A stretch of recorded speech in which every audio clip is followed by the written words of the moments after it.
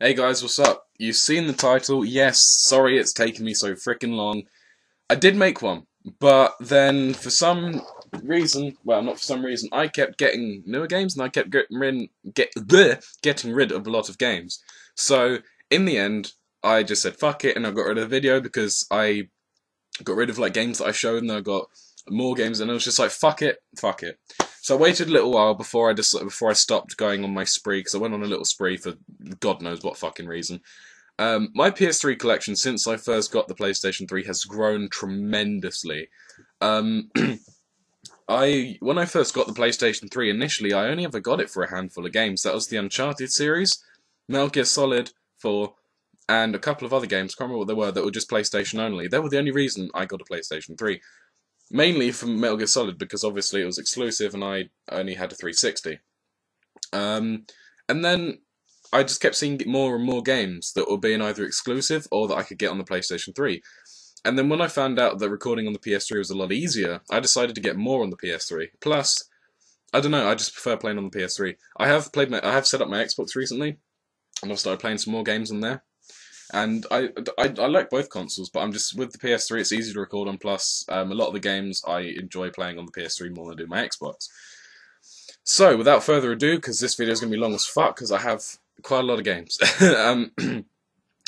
I don't have that many downloaded, so I won't include them as part of the collection. But if you guys are curious, then just ask me and I'll let you know, because offhand, I don't actually remember what I have on there. So yeah, without further ado, let's start this fucking this collection video.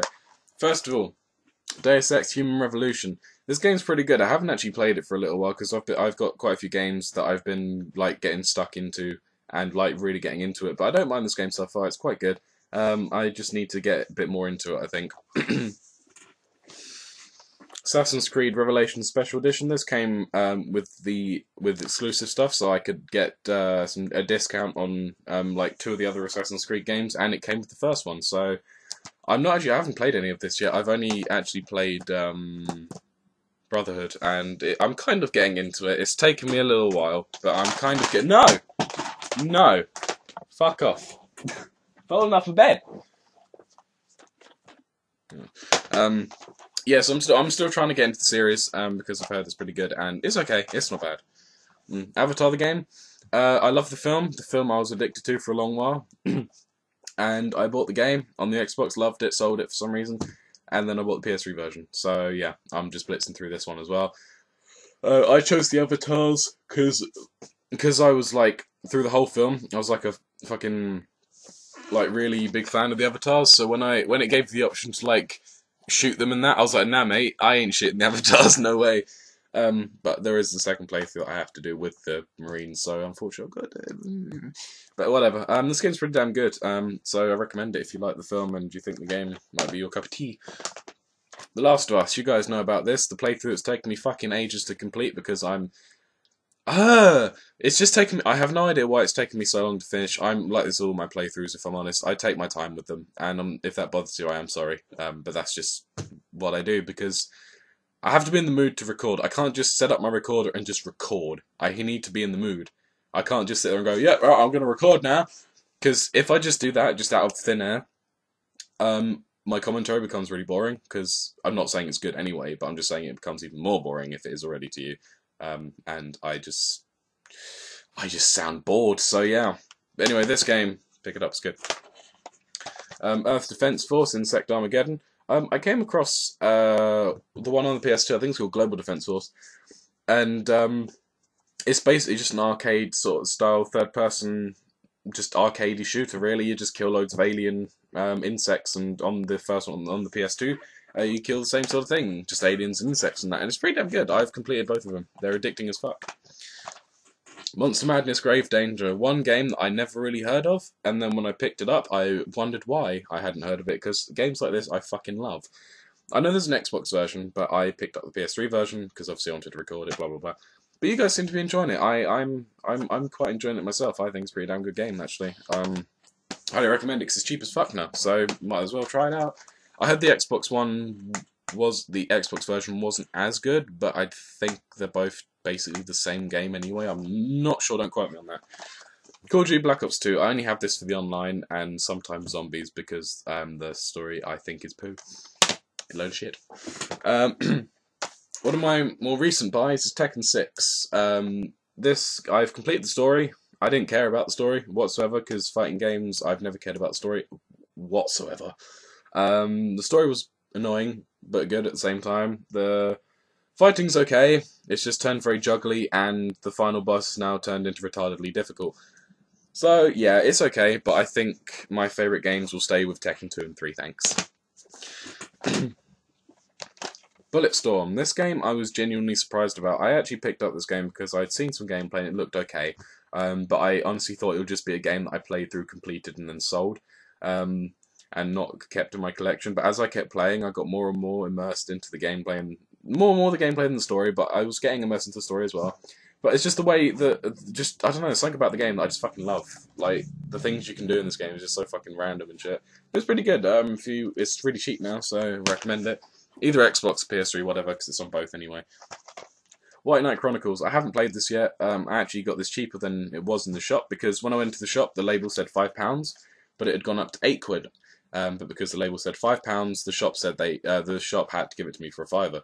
I would have happily paid £8 for it, but it's actually the law, believe it or not. In the shop, if something's labelled the price, I think it's the law anyways, it's policies within pretty much every company. If it's labelled a price, you have to sell it at that price. You can't sell it at a different price, because then, I don't know what it comes under, but either way, yeah, so I got it for a £5 instead of £8, so that was pretty handy.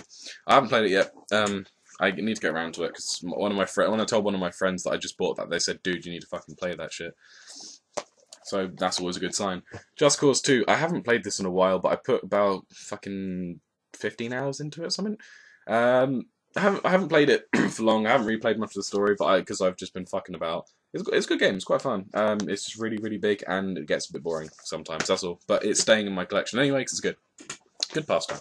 Another one that's recently come into my collection because I took my girlfriend out for the day into a different area of England, and I went into a game shop and I found this, which I've been after for a long, long time. The Orange Box.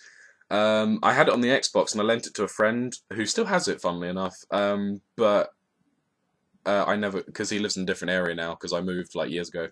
I just never got around to getting it back, so I thought, fuck it, he can keep it. I'm not going to just like go all the way back down, you know, pay like £10 just to go all the way back down to where he lives and pick it up again. So I got this. It was £10 for the PS3, and I love all of these games. They're all really good games.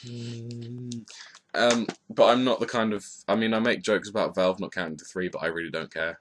Because if you think about it, Half-Life 2, Episode 1 and 2, that's 3 games still, so they've done something right, I guess. But no, good thing. Dragon's Dogma I've had for a little while. It's taken me a little while to get into it. It's not a bad RPG though, it's pretty damn good.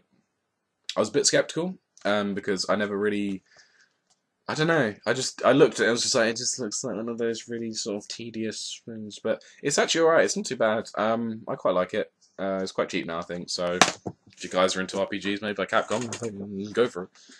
Here's another one that I picked up recently that's really strange, and it's okay, but just really, BlazBlue? I always said BlazBlue, because I thought it was BlazBlue, but it's all BlazBlue, which is a really fucking weird name, but whatever. It's an okay game. It's just a sort of animated fighter. Yeah, it's alright. It's pretty good. Trust me to pick the first character I picked was a fucking woman who doesn't like to cover up her chest. Fucking trust me to pick that character. It's okay. It's not a bad game. Not really much I can say about it. I've never really played sort of that sort of animated fighting game. I've always played sort of like polygon ones like Tekken and shit. So. Max Payne 3, never played it. I've never played this. I bought it brand new ages ago and never played it. I've played the first one. I haven't finished it though, legitly. I finished it when I was younger, but I used infinite ammo and health cheats because I was like going through the phase of using cheats and everything, so I haven't legitimately completed the first or second one, so I need to get around to that series eventually. I'm playing through the first one though, that's Assassin's Creed Brotherhood. This is the one that I started off with. I really couldn't get into the first one, no matter how much I tried, I just really couldn't get into it. I'm kind of getting into this one, kind of. but I'm struggling. I'm still struggling to get into the series. That's why I'm not buying any more of them just yet.